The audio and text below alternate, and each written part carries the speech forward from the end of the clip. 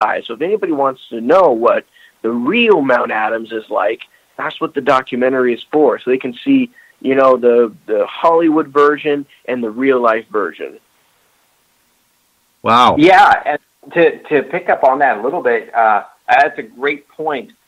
We have the Hollywood version, the low budget Wade brothers, put together a film, and then we also have the here's what's happening. So we are doing interviews with eyewitnesses, like for example Clyde Lewis. So on Friday we were just up in Portland interviewing Clyde, and he was telling us about his Bigfoot encounter, and we got all this on tape with us. And then we're heading up later on in the summer.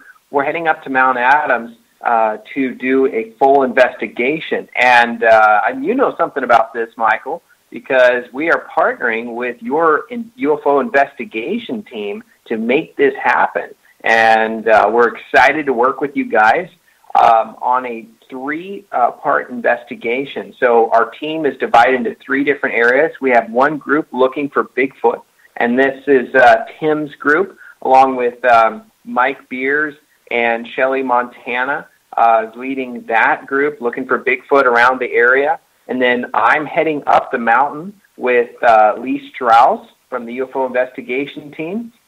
And then we also have your team that's going to be near UFO Alley. So, I mean, this is going to be a pretty big investigation, and we have 3 camera crews on this.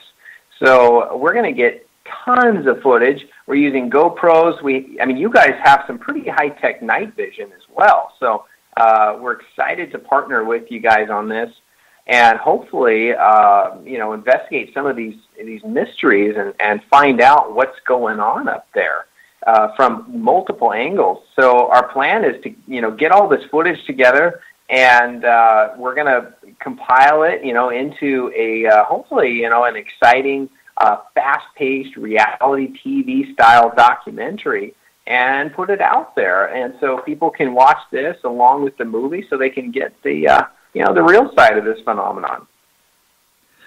Well, yes, and Phillp and Tim, we at the UFO team, the group that I've founded and direct, we are just pleased as punch to be involved with this project. And you guys with Clyde Lewis, with East City Ranch and those folks. Of course, if people don't know, Clyde Lewis is the paranormal radio talk show host down there in Portland. He's the one that keeps Portland weird. Really great guy, and boy, are you going to be able to get Clyde on film telling his story? Because the voice this guy has and the way he tells stories would be very compelling. Oh, dude, we already did it. We got him on film on Friday, so we're up there and around 12, working with his buddy Ron. And yeah, he talked to us for about 40 minutes. We got it all on video. Well, that will be a wonderful story and interesting as well. And then, of course, the UFO team has made some safaris up to Mount Adams ourselves in the past, and I believe that you've stationed us, or at least part of us, Phillp, at the Takalak Lake area, where we had in the past, as the UFO team, sighted an amazing display in the dark night sky of 3 separate, in a triangle, lights in the sky that look like stars, but they're super bright.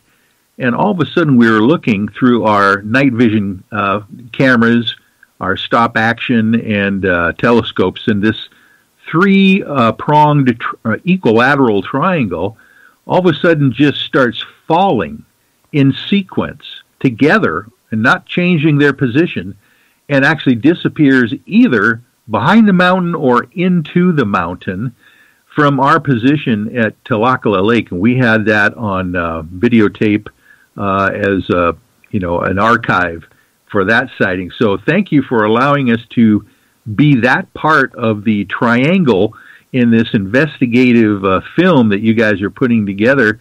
And I understand from what you're telling us is that we are all going to be in constant contact with walkie-talkies at the same time while you guys are doing your filming, we're doing our filming, and Michael Beers is out there in the hinterland doing the Bigfooting. Is that right? Absolutely, yeah. This is a collaborative effort. It's a joint effort with, I don't know, I mean, it looks like we have over a dozen people so far that are going to be, we're going to be communicating with to make all this happen. So, I mean, I'm excited as hell to see what's going to take place on this. You know, we haven't quite done anything to this level yet. And especially with having, you know, all these cameras on site and, you know, getting all this on tape is going to be awesome. You know, I mean, last time we were up at Mount Adams, we were staying at the ECETI Ranch. We were talking to James and, just getting some footage of the, you know, different lights that appear on the mountain. You know, the thing is, the ECETI Ranch is about 13 miles from the mountain. So what you're seeing there is quite a distance away. So our goal is to just get up on the mountain, get right in the middle of the action, and try to get the best footage that we can of what's going on up there. And so I can't wait to see how that's going to turn out. Well, Phillp, you are be in great hands with Lee Strauss, our UFOI team mountain man. Basically, he almost looks like Les Stroud, by the way, so you'll recognize him as soon as you see him. And he's been up to the top of Mount Adams quite a few times. He and Ander Uristi from our group as well. So they know the way up, and they will be able to get you to where you want to go. This is going to be quite a scientific adventure as well, because if indeed you guys sight something from your vantage point on the top of Mount Adams, we've got you triangulated from the back of the mountain at Talakala Lake, potentially even ECETI, and wherever Michael Beers will be looking for the Bigfoot. And if we can actually all spot the same thing at the same time, we have one heck of a lot of data we can record. Oh yeah, that's gonna rock. So that is coming up, obviously in late summer, maybe early fall, where this thing will be filmed. And then Tim, I guess, gets to get all the footage and start putting the thing together. What's your strategy going to be, Tim, on post-production? Well, I mean, editing a documentary is way different from editing a movie. So, I mean, pretty much, we'll just capture as much as we possibly can, you know, the good, the bad, and the ugly, everything in between, and then basically we just go through and we watch all of it, tons of viewing sessions, and then, you know, try to mold all of that into a story. I have no idea what we're going to find, what we're going to encounter, what we're going to get on film, but whatever it is, you know, that's what we build the story around it. So, you know, it's exciting, you know, it's improv filmmaking is what making a documentary kind of is. Oh, I like that. Improv filmmaking, yeah. Kind of like cinema verite as well. You just go out and gather the footage and watch the story develop before your very eyes, I would imagine. Oh, yeah. I mean, we have the story set up, which is great. We have, you know, this will take the audience definitely on a good ride. They'll go from, you know, the ranch to, you know, all sides of the mountain, you know, and then of course also the interviews with, you know, like Clyde Lewis and that thing. So, you know, it's going to be funny. It's going to be, you know, you have the scientific side, you have the research, you have tons of information. So I think audience members are going to really like this.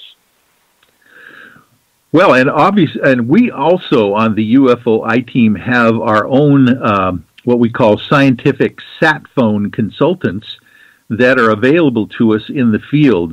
We've got, of course, Peter Davenport on the line. Every time something happens and you want to verify that it has not been or has been reported by someone else, we can always check in with Peter. But we also have Dr. Richard Haynes, who is a NASA scientist, retired, and has actually got an organization that he just retired from that did all of the pilot sighting reports from military and commercial and private pilots around the country that want to remain anonymous, but they want to report these anomalous activity. So if you are, we would offer, of course, any of those satellite sat phone consultant guys up for you if there was something you need to verify or have a question about. We can do that as well. That is just something we always do as the UFOI team. Yeah, that is incredible. That's it's bringing on the people like that and all of your team and everything. Phillp has. I have to give it to Phil. He's really, he's really done a lot to put this together. And I think with all of us up there, I think this is going to be a wild ride. Yes, and the actual post-production process of a documentary, does it take longer or is it easier to edit after it's all over? Well, it's different. I wouldn't say it's easier or better. It's just different. A lot of what you have is you kind of you just put a big old, just a tack board, and you just take Post-it cards, and you write out all of the the major events that have happened in your documentary, the key points in the story, and you put that on a huge bulletin board, and then you shuffle them around, you figure out how you have your act 1, 2, and 3, and that's kind of where most of your editing goes. So you sort of turn the real life scenes, the things that we've captured, you sort of try to categorize them into index cards. So you have so turn them into scenes, and then from there, it's just editing the individual shots to try to tell a meaningful story and make it entertaining. Yes. And Phillp, I would imagine that you are well aware of the timing, the intensity that you are expecting to create throughout this production as well. Is there a certain strategy that you have when you organize those 3x5 cards for each scene once it's all over? So yeah, the essentially how we work. It depends on what kind of project we're doing. When we did the Mount Adams feature film drama, we had it. There are certain areas where it was storyboarded, so we had every shot drawn out. We had a shot list, and you just go through and you make sure you get them all by the end of the day. And then Tim, of course, has an assistant editor who comes in, like Josh. And by the way, you remember Josh, right? Josh Weiss. He's the kid who works with us, and he rocks at a lot of things. He's a great videographer. He's going with us. So I'm sure you'll be looking forward to working with Josh again. But, so somebody like Josh goes through, and Josh organizes the clips, puts them into folders, based on scenes and all that under Tim's direction. When it comes to doing the documentary, my goal as a director is just to get as much footage as possible. So I'm running into a shotgun approach on this. I am not planning out every shot. What I'm doing is my goal is to equip everyone who is in this project with the absolute best equipment they can get, and training as well, and a understanding of what the end goal is. So as long as they know, hey, this is how many shots, this is the type of shots we're looking for, just get as many as you possibly can. Fill up all those memory cards. We also want to make sure that we have good audio too. So, making sure we're using, the right mics. Just going through it and making sure we have all the rental equipment accounted for. When it comes to this project, we're just going shotgun approach. We're going to get everything, every possible angle we can think of.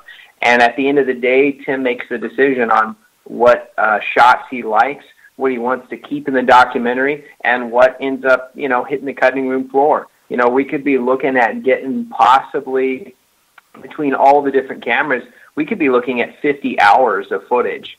Now, how much of that's actually going to be in the documentary? Well, pretty much an hour